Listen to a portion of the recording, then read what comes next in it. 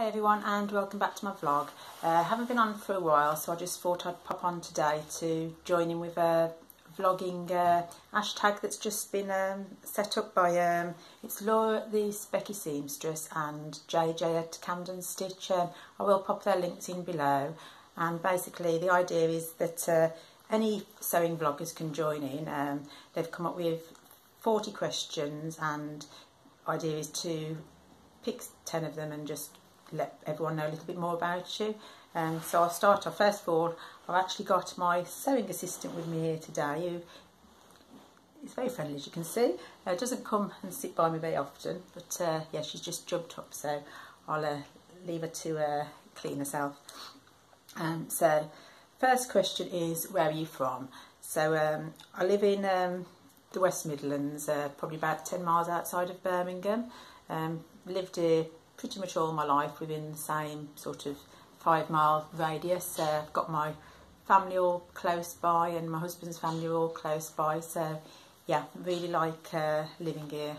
Yeah, nice neighbourhood. So number 2, how and when did you start to sew? So I've been sewing for a couple of years now. I started by going to a local sewing class which is called Sew with Holly, where I did some bunting, I did a little tote bag and then a little roll-up makeup bag, and basically did that and I was hooked. So came home, bought myself a cheap machine off eBay, which I've now upgraded.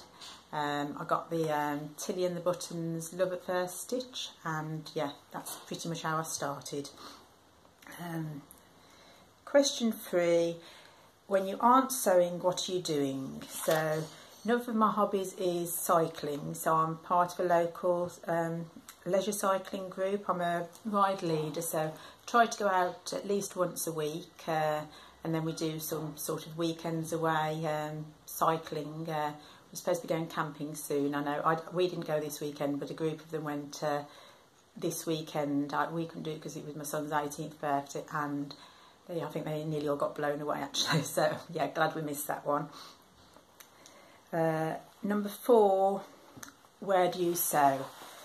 So currently I sew at my kitchen table. I've pretty much got things everywhere.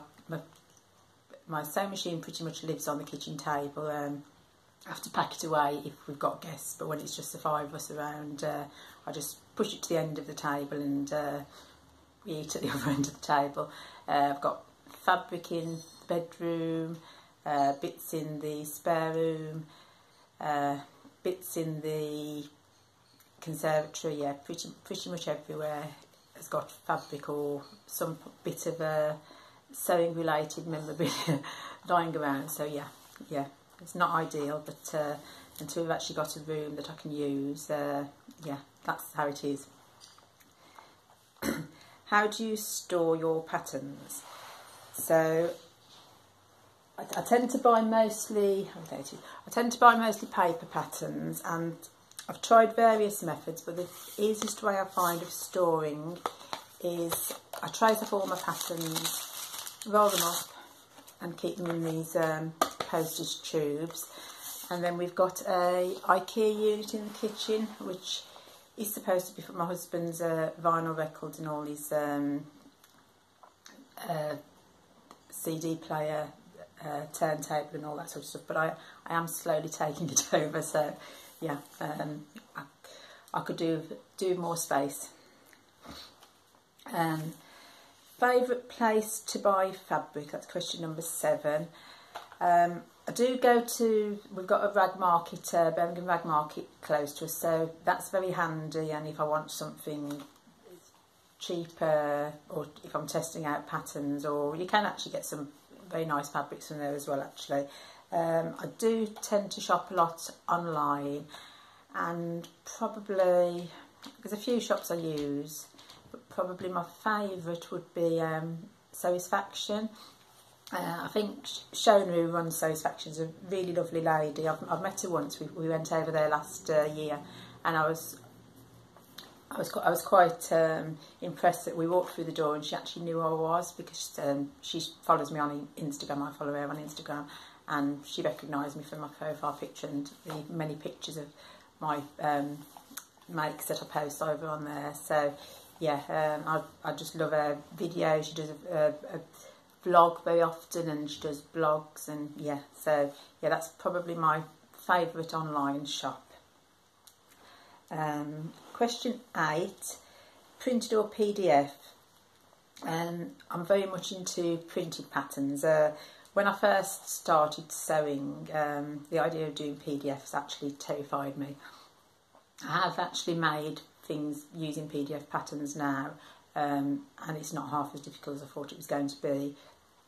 But I think I'm quite old-fashioned, and I just like the idea of having the actual package with the actual patterns in and all the instructions. It's like books. My husband's very much e-readers and off his tablet, but I very much like to hold a physical book if I'm going to do any reading. So yes, that's my preference. Question 9, favourite pattern company. If you could only sew their patterns forever. That's a really difficult one. I think I'd probably have to say Tilly and the Buttons. It's what I started off with, and I've got both of the books and probably pretty much all of their patterns.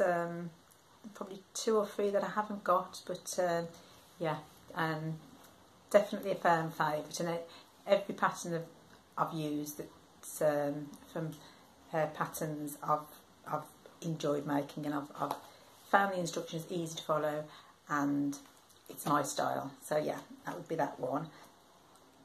And then most used pattern, which isn't actually Tilly and the Buttons, probably the thing that I've made most of, and I've got 7 or 8 in my wardrobe, is the Nina Lee South Bank sweater dress. This time of year I don't tend to wear them, but in the winter I pretty much live in South Bank sweater dresses. So yeah, I've got quite a good collection, and I can't guarantee I won't be making any more. And then the last question is totally unrelated to sewing. It's current box set. So we've actually just finished watching our latest box set, which was a series called The Americans, which we watched over on Amazon Prime. I think it's a fairly old series, probably 3 or 4 years old maybe, but yeah, it's I think there was 6 seasons, and yes, I could highly recommend it. It's basically it's about a couple of Russian people who are KGB agents, and they go and live in America undercover. Nobody knows they're agents, and then they have a FBI agent moving over the road from them. They become friends, but I won't say any more than that. But it's, yeah, really, really good, well worth watching, and it's got a good end as well, because I hate watching something when you've invested hours and hours of watching something and it has a terrible ending. So yeah, definitely recommend that one.